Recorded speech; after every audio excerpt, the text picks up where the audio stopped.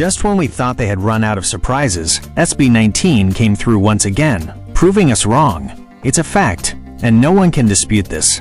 But SB19 are truly Philippines' greatest representation for the P-pop genre in the global arena. Just a day ago, a major announcement was dropped, where our beloved P-pop kings will be joining the grand celebration of Billboard Korea's official launch. This will be a huge event, where prominent Asian music leaders will be attending, and this even includes the Billboard CEO Mike Van and Editor-in-Chief Hannah Karp.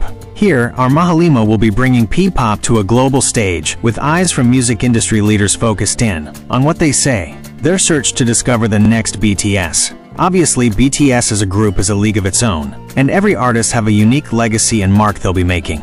These music leaders are on the look for artists who will be able to continue the vigorous flow of the music industry in the upcoming years. We're excited for SB19. By the way, this will happen 4 days from now, on August 27th. Let's keep the excitement and energy going. Don't forget to keep your vote coming as well for the Billboard Fan Army Face-Off. The voting battle is as fierce as it can be, and every ounce of energy that can be expended needs to be utilized. Don't forget to like and subscribe. See you all later.